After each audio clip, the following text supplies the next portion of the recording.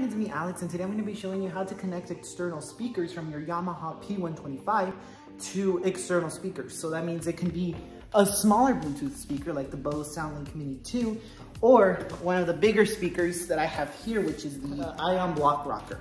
So what you first want to do is, depending on the speaker you are using, if you're using like a smaller Bluetooth speaker, make sure it has an aux input, a 3.5 millimeter, and you're gonna need a 3.5 millimeter cable. Right here, I have one right here, and you are going to plug it in to your speaker right here. I'm gonna go ahead and plug it in right here. Now it's connected here, but wait a minute. Let me go ahead and show you the connector on the P125. Look at the P125 and in the front of the piano, you see that it says phones. So for headphones, but there's a problem. This cable that we have here from our Bluetooth speaker is a 3.5 millimeter connection. So we are going to need, let me go ahead and find my adapter right here. You're gonna need one of these adapters.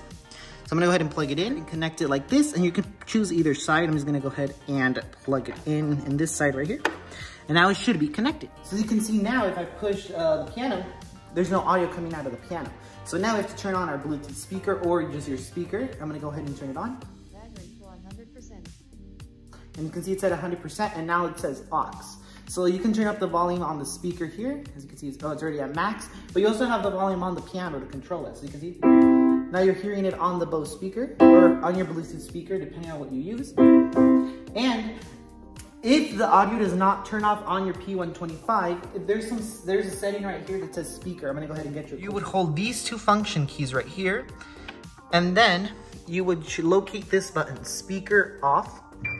Oh, sorry, the audio is going out of the speaker, but if I click here, or you can click auto. Automatic, all it means is that if there's a headphone connected, it automatically shuts off the piano speakers. But if you don't want to have any interruptions, and just in case it does turn on, you're just gonna click those two function keys and push on off. So I'm gonna go ahead and show you that right now. So for the purpose of this video, I turned it on. So as you can see, both sides are playing. Okay, like if you're playing in an audience, you don't want to have your P125 playing out loud on your speakers, and let's say you have it hooked up to an external speaker, you just want it to play on here.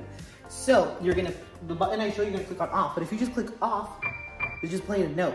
You're gonna hold down the two function keys that I showed you earlier and off. So you can see now it's off, and now it's just the speaker or the speakers that you would have connected. So that's how it works on here. But now let's say you want to have it to a more professional speaker.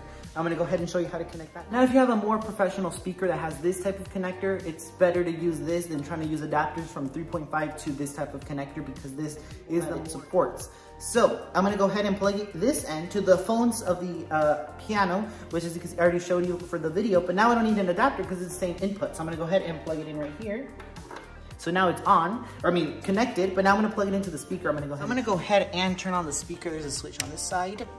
And I'm gonna make sure the volume is down. And now I'm gonna just go ahead and turn off Bluetooth because it's not important right now because it connects to my phone.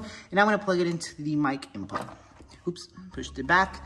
And I'm just gonna go turn this up halfway. And then I'm gonna turn up my volume here. And now if I push the key, you can hear it on that.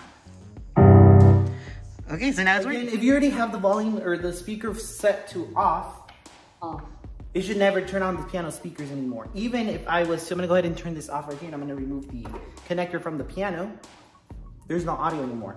So you would have to automatically switch it, back on, or switch it to automatic. So you can see right now, I'm gonna show you automatic. So you can see it's playing right now because I don't have anything connected to the P125. But now if I connect my connector to the piano, and again, turn up my volume. Or right now, I'm gonna keep this speaker muted because you can see now I'm playing and there's no audio anymore because I have it on automatic. So I'm gonna go ahead and turn up the speaker volume. And there you go, now you can hear the speakers. So as you can see, if I was to play something.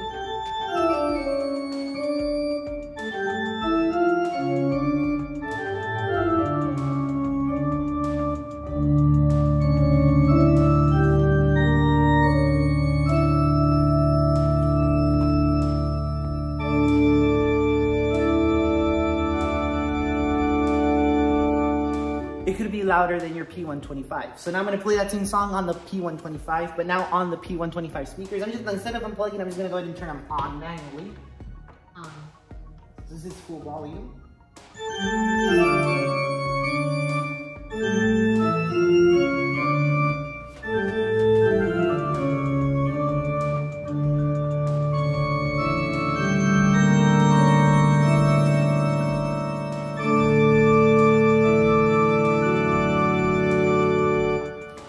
this function is totally optional. If you just want to use the piano speakers, you can go ahead and do that. But if you want to plug it into a louder speaker, you can.